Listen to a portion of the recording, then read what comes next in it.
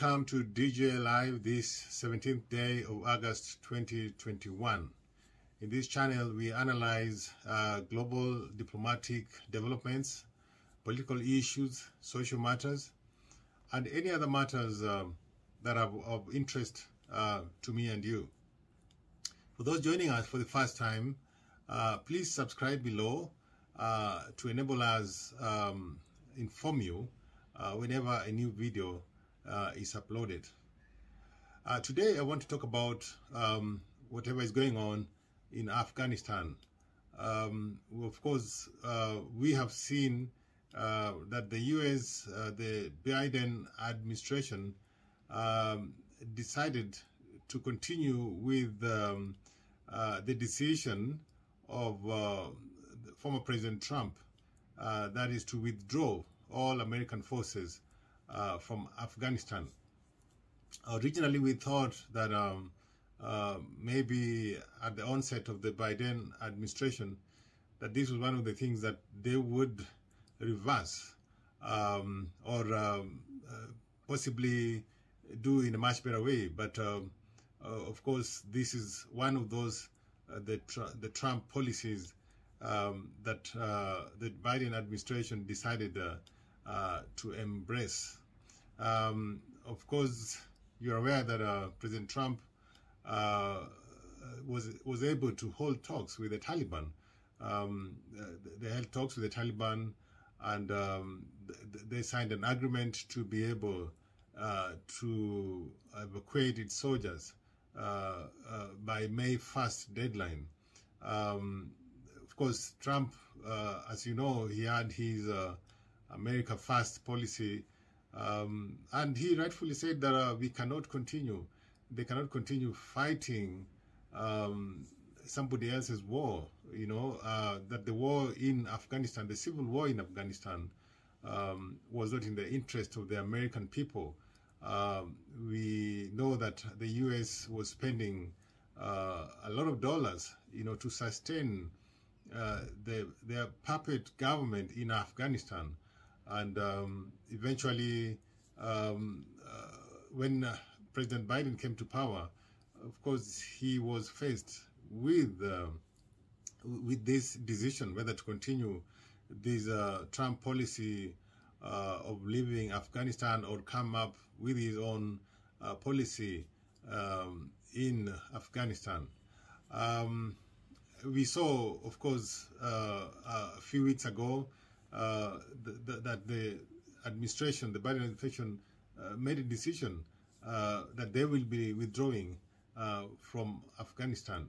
The reasons for this, you know, was well explained, and I agree with those reasons. That I think that the reasons why the U.S. went into Afghanistan, they basically went to locate and to punish, you know, the Al Qaeda.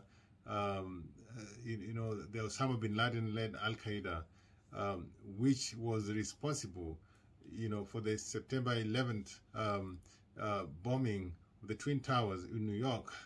As you may have known, that Osama bin Laden moved from Sudan and was given safe haven by the Taliban in Afghanistan, and they refused, you know, the U.S. request to hand over Osama bin Laden, and this is what led to President Bush's decision to drive out the Taliban controlled Afghanistan government. Fast forward, it has been 20 years of U.S. presence in Afghanistan. The U.S. government has spent trillions of dollars, a lot of money, to be able to recruit and train the Afghanistan soldiers, the Afghanistan forces.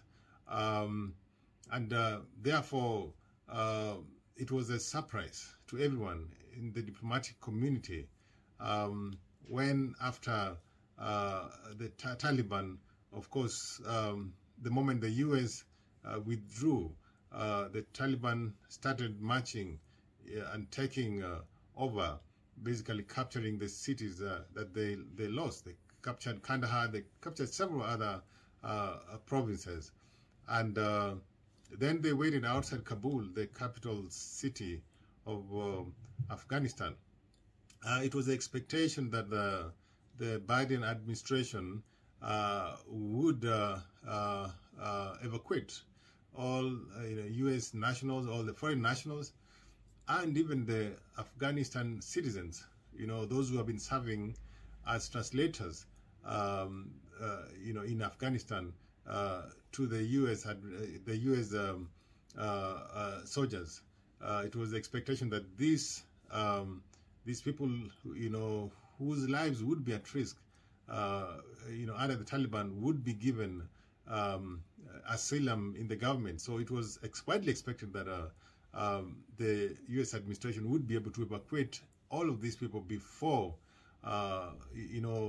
leaving Kabul. But this was not to be. We saw that the government of Ashraf Ghani, basically ran away to save his life. He quit. He abandoned government, he just ran away and left the people. He left the women. He left the children. He just ran away to save his life, leaving the people. And that is why, when I saw the condemnation that was being leveled towards, President Joe Biden, and I was watching his speech last night, where he said that he was not willing to let American soldiers, more American lives, be lost in Afghanistan. American soldiers to die in a war that the Afghanistani army themselves were not willing to die for. He said, and rightfully so, that it looks like these Afghanistan soldiers, which the U.S. government has trained, the U.S. administration has spent trillions. There are actually more than 181,000 soldiers, and almost 300,000 are available for deployment. Compare that to the Taliban of around 75,000. Taliban they didn't even have an air force, but the equipment that the Afghanistani army had, they had aeroplanes, they have, all sorts of military equipment, of course, provided by the U.S. government. But it looks like these soldiers were not willing to die for their country. So for me, as much as you are blaming the Biden administration, I take the blame squarely to the Afghanistani people, to the government, the cowardly government of Ashraf Ghani, who instead of standing firm and defending democracy, defending the children, defending the women of Afghanistan, he basically ran away, ran away like all the others. And he quit government, and he let the Taliban people just come and take over. And when I saw, of course, yesterday I saw Ahmed Karzai, the first president, with his daughters, come out. He's still in Kabul. He didn't run away. He's still there. So I was comforted that we have at least some brave people in Afghanistan who are not afraid of the Taliban. So my advice to the government and to the global community is that it looks like the Afghani army do not love, they're not patriotic enough. They don't love Afghanistan, so much. They don't, they're not ready to die for their country. And looks like, the Taliban are willing. It looks like the Taliban love Afghanistan more than the Iraqi National Army, the Afghan National Army, more than the likes of Ashraf Ghani. And in this case, I think it's important now that the U.S. government starts engaging with the Taliban. Taliban, I think, was created, and they were not born Taliban. And I think we should be able to give them a chance, to transform themselves.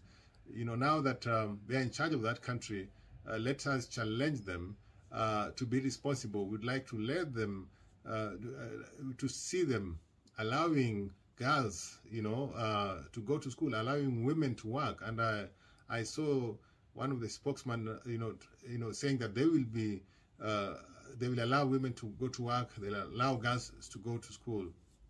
And so for me, I believe that since these are human beings, and any human being, even though they were out maybe fighting guerrilla warfare, now that they're in charge of that country, I think we should be able to give them a chance, rehabilitate them to become, basically to stop their own isolation, and working with the international community. Let us ensure that the women of Afghanistan are safe, that the children of Afghanistan are safe, so that we stop this idea of people struggling to live to other countries. So mine is to request the Taliban administration to put in place human security, ensure that life goes on uninterrupted.